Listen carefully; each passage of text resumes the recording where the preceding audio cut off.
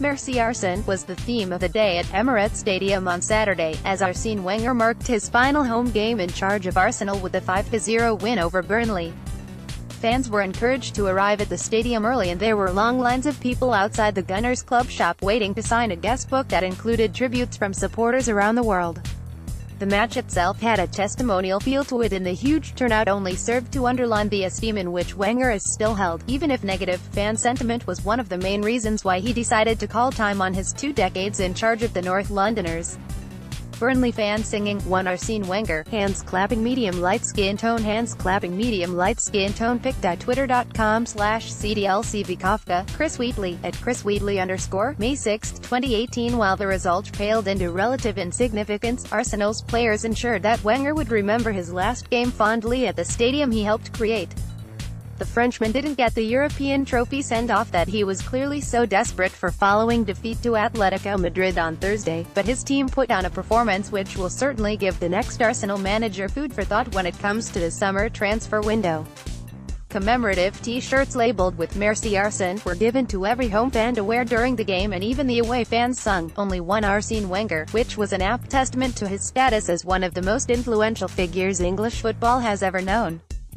Wenger's guard of honor. "It's the end of a long story for me at Arsenal. But I will also feel grateful for having led this club, that I cherish so much, for such a long time.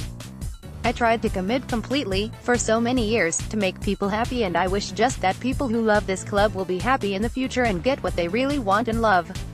I've met people for whom I am the only Arsenal manager they have known, so now this is a good opportunity for the club to have new people and new ideas to continue to move the club forward, which is what I've tried to do my whole life."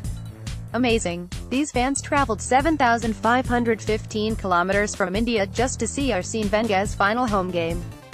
pic.twitter.com/2xr9775, Chris Wheatley, at Chris Wheatley _ May 6, 2018. News that Sir Alex Ferguson is in intensive care after having emergency surgery on Saturday for a brain hemorrhage reminds us all that there is more to life than just football. Legends come and go, but there are some figures in sport who have left more than a blueprint on the game that millions around the world love so much. Wenger's love story with Arsenal Football Club is almost over, but the legacy he leaves will never be forgotten.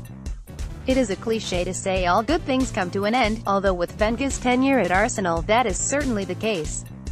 From Arsene Who to Le Professor, the double-winning side of 1998 to the Invincibles of 2003-04, the FA Cup's most successful manager has provided moments of magic to every single Arsenal supporter across the globe.